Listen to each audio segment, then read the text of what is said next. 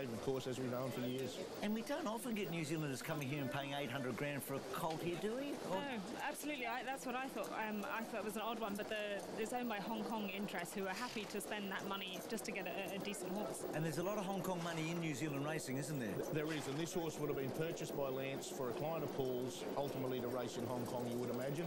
If he wins a race like this, he's a Group 1 winning Australian colt, he mightn't leave our shores. OK, so there's so many subplots, isn't there? So the big crowd building up here, the first of 4 Group 1s, the English size, it dates way back this race, we've told you, to 1867. It's a big prize, and the repercussions of a win are enormous. Here's Darren Flindle. Chauffeur for Josh Parr, drawn the car park. Chauffeur is the last to move in for the $1 million Group 1 English size here over the 1,400 metres. Tulip, the second favourite's drawn the fence. It's been the place to be today, and they're off and racing. Well, she hasn't shown much speed, Tulip. Northwest Passage and Saccone both hit the gates running, and right up there with the leaders as well as Minari, followed by Trapeze Artist and Tulip now whizzing up the inside. Feng Shu Kampf behind, followed by Aspect on the outside, Invader. Then Single Bullet, the Mission, deeper out from Viranillo. 2 further back to One More Honey than Diamond Tathagata. Further back to Astoria, Frolic second last, and Chauffeur's been taken back to last, at least a dozen lengths off the leader, which is Saccone down the side of the course, and Saccone just leads from Summer Passage. Minari couldn't get a spot in on the outside of Trapeze Artist, Tulip behind them. Further back to Invader, the Mission whipping up around the outside of them. Further back to Aspect as they come up to the home turn. They're followed further back by Single Bullet. Then came Viranillo, Diamond Tathagata. Frolic's going to make the turn very deep from One More Honey. Then Astoria and Chauffeur will drive for luck into the straight. Summer Passage, the New Zealand colt, moves up on the outside of Saccone, and Purton sits quietly on Summer Passage. Tulip looking to push off the fence. Then came Trapeze Artist, Minari and the Mission.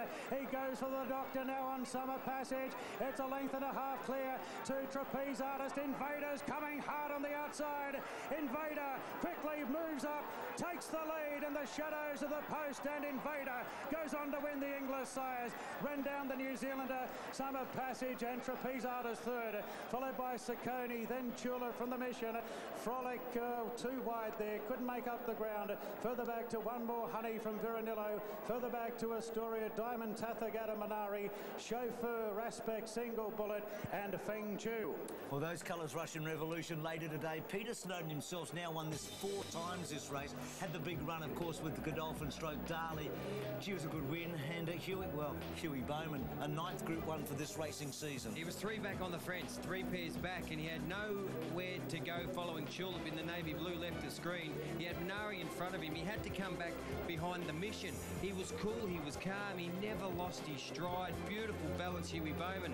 And what this colt did last start in the heavy track at Randwick was pinned his ears back and attacked the line like, geez, get me on a good track somewhere, a little bit further in distance. We know he had the stone bruise, he missed the golden slipper, but that's a sign of a really good racehorse to come back off that hot speed and attack the line. And the colts fight back, trifecta to Schnitzel. Well, incredible. So 1, 2, 3 Schnitzel. 1, 2, 3 Schnitzel. Unbelievable. And the people that bought Gunnison at the chairman's sale this week will be happy because Gunnison defeated Invader last start. The 2 of them had a real ding-dong battle today, like 2 terriers. Gunnison beat him, but Invader was tough that day and would have come on a lot for the run. Here we can just see Hugh Bowman move off the rails, looking for his run. Invader's got a funny start, doesn't he? He puts his head up a bit, like he's really trying hard to really flatten out. Hey, Richo, big result, left, right and centre, isn't it? Oh, it is an extraordinary result, Bruce, and Paul Snowden joins me. You and your dad have created yet another future stallion. How do you keep doing this? Look, it's been a tough couple of weeks. Tell you what, just sort of, biting your top lip, what happened sort of slip a week and leading up to it, and full credit has to go to all our staff. They've done a tremendous job, and, we wouldn't have been here today if it wasn't for them, so thank you very much. And you've had a lot of faith in this colt?